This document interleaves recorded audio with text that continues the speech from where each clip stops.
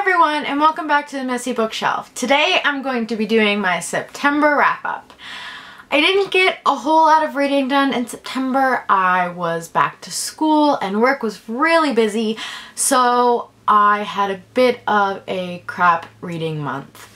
But I did get a few books read, so I'm just going to jump into those. The first book that I read this month was Queen of Shadows by Sarah J. Maas.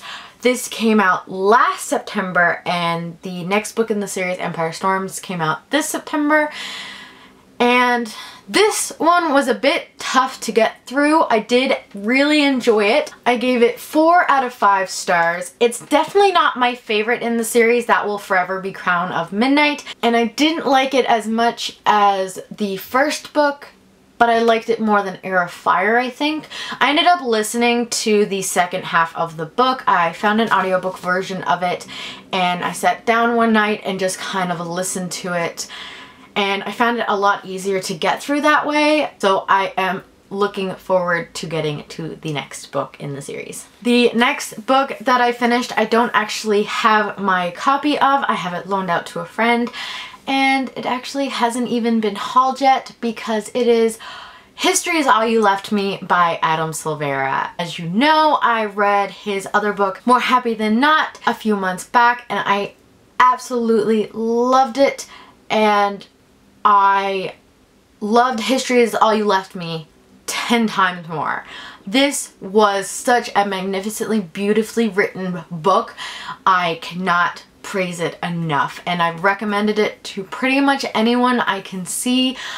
I am so excited for its release in January so I can finally staff pick it at work, because I just need more, like, so many people to read it. He talks about so many things, and maybe sometimes, yes, it's a little bit much, but it works. And just the way that it's told, it just hits you right in the feels. Like, I spent most of this book with a gloss of tears over my eyes. I didn't actually physically cry because I don't usually do that with books, but oh my gosh, this book was fantastic.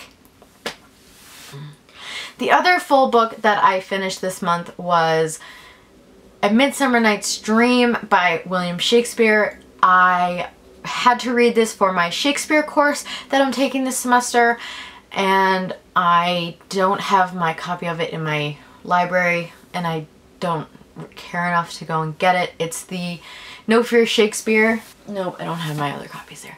It's No Fear Shakespeare. I'm not a huge fan of Shakespeare, so I'm just gonna mention it. So those are all the books that I completed in September. The next book that I want to talk about, I actually finished in October, but because I read most of it during September, I'm going to talk about it in this wrap-up instead of my October wrap-up, and that is Replica by Lauren Oliver. I started Replica right after I finished Queen of Shadows, so I read all of Lyra's story, and then once I finished Lyra's story, that's when I got History Is All You Left Me. So then I read History Is All You Left Me, and then once I finished that, I read Gemma's story, and I finished it Sunday night.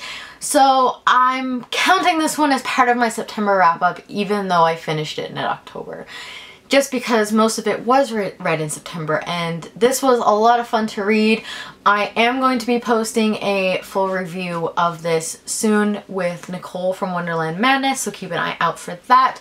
I will also be posting a video specifically for History Is All You Left Me, but that won't be going up until closer to the release date in January, so keep an eye out for that one as well. And that's it. I did not finish an audiobook in September. I have been listening to The Immortal Life of Henrietta Lacks, and I got about halfway through and decided to put it down because I had 2 credits built up, and I didn't want to try and push through this when I knew there were other audiobooks that I wanted to listen to. So I'm currently listening to Where Am I Now by Mara Wilson. Yes, this is the Matilda book, and I'm really enjoying it. I'm halfway through it already, and I expect to probably have this finished within the week. Thanks for watching. Let me know down below what books you read back in September. Have you read any of these, and what did you think? I will see you next week. Bye!